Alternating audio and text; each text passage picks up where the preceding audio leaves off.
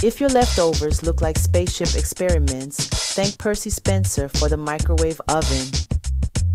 Picture this: 1945, an engineer named Percy Spencer is working on radar technology. One day, he walks by a magnetron, the thing that makes radar work, and boom, his chocolate bar melts in his pocket. No joke, the man practically invented Hot Pockets by accident. Curious Percy decides to experiment. He places popcorn kernels near the magnetron, and guess what? Instant popcorn party. Then he tries an egg. It explodes. Luckily, he wasn't around for the cleanup. Fast forward, and by 1947, the first microwave oven hits the market. It was bigger than a fridge and cost as much as a car. So next time you heat up your pizza, give a nod to Percy and his melted chocolate bar.